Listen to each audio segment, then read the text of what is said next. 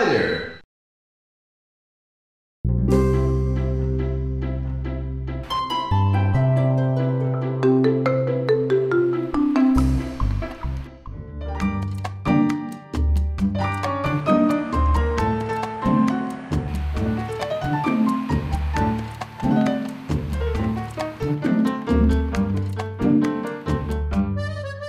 아, 우리 쿠키가 우리 행복이 젖을 줘요.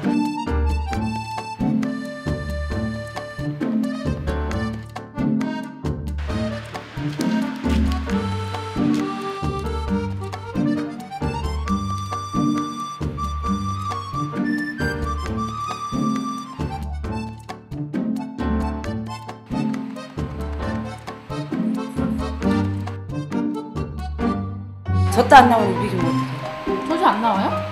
안 나와요.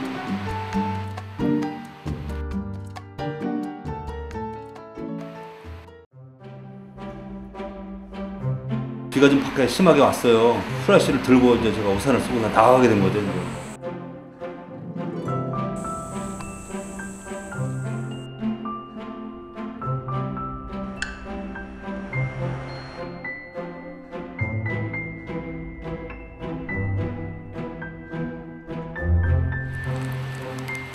젖좀 먹자.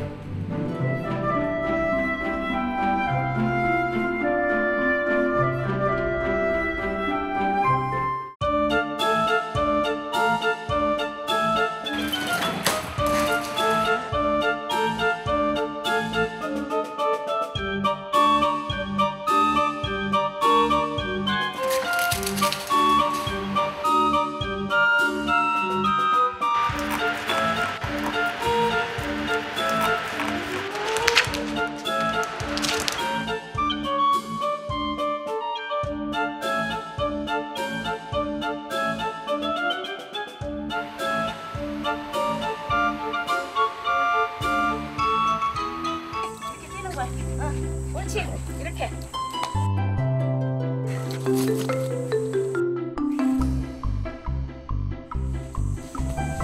형부가 쿠키가 너 이렇게 가만히 있지 말고 뛰라는 거야, 저게.